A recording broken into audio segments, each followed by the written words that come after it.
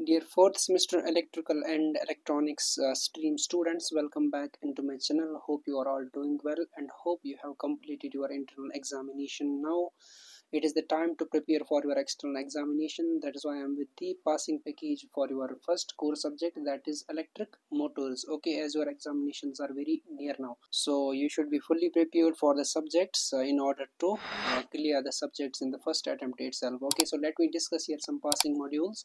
First of all, let's start with the module 5th, which is a passing module. If you cover this much portion, you will at least get 15 marks, okay, or sometimes 20 marks also. So this is explain the working characteristics and applications of a universal motor. With neat sketch, explain the construction and operation of a linear induction motor. Explain the operation of synchronous motor at constant load and variable excitation with phasor diagrams, and also vice versa, means sometimes they will give you the operation of synchronous motor at variable load and constant excitation. Hope you got it. Next is what is stepper motor. Explain the construction and working principle of variable reluctance stepper motor with a neat sketch.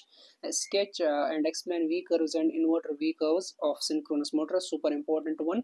And explain with neat sketch the construction, working characteristics and applications of AC servo meter. So these are the 6 questions which you have to cover from the module 5th. Okay, so next passing module is module 4, in which you have to cover questions like, with a neat diagram, explain the construction and operation of capacitor start one phase induction or single phase induction motor, right?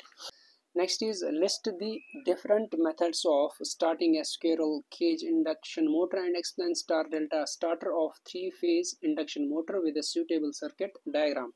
Describe the construction and working of shaded pole motors, mention its applications, describe any two methods of speed control of 3-phase induction motor, explain the double field revolving theory as applied to single phase induction motor, and prove that it cannot produce any starting torque. This is super important question from the module 4th.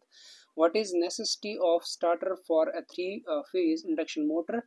With neat sketch, explain construction, working and applications of split phase induction motor. Okay, so up to this was the theoretical portions from module 5th and module 4. So you should not be worried about the numerical part from these two modules. You can only go through the theoretical portions as I mentioned. Okay, next is from module 2nd onwards, you have to practice some numericals, and also I will mention which papers you have to refer. Okay, first of all, let me discuss here theoretical questions from module 2nd.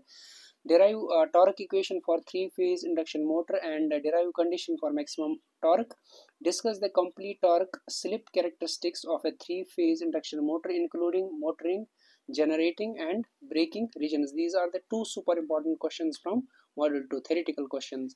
As far as numericals are concerned, so you should refer 18 EE 44 paper. Okay, so you can search in the Google itself 18 EE44. You will get the previous year papers. If you are unable to get the papers, I will upload all previous year question papers so that you can practice the numericals from module 2nd, module 1st and module 3rd. Okay, so next is module 1st, that is passing module again. Explain the Swinburne's test to determine no load losses of a DC machine. What are the limitations of this test? Describe the field test applied to two similar DC series motors. Derive the torque equation of a DC motor and explain the characteristics of DC series motor. What is back EMF and its significance? What is necessity of starter, and explain the operation of 3-point starter, or sometimes they will give you 4-point starter, so you should be prepared. With circuit diagrams, explain speed control methods for DC shunt motor. Derive the condition for maximum efficiency in a DC motor. So if you are convenient with the numerical part, so you should refer the numericals as I earlier mentioned, which paper you have to refer over there. So next is from module 3rd, you have to go through these theoretical questions like explain the phenomena of cogging and crawling in a 3-phase induction motor. Describe the constructional features of a double cage and deep bar rotors of 3-phase induction motors and explain its operation. Explain the procedure of conducting no load and blocked rotor tests on 3-phase induction motor with neat circuit diagrams. Write a short note on induction generator. Starting from fundamentals, develop the equivalent circuit of a 3-phase induction motor. Okay, and also for numericals, you should refer the same. Okay, so these are the important, super important questions which I discussed in this particular video. So refer these important questions, otherwise syllabus is vast. You cannot cover each and every topic so better to go for these important questions in order to pass the subject. Okay, and you should also practice some numericals. I will provide the papers later on. If you are not able to get, if you are unable to get papers, so let me know in the comment section so that I will upload those papers on my Instagram account. I wish you all the best for your examination. I hope you kill it this time. Okay, so make sure you will share this video to all your friends so that they can also take benefits from these important questions. Thank you.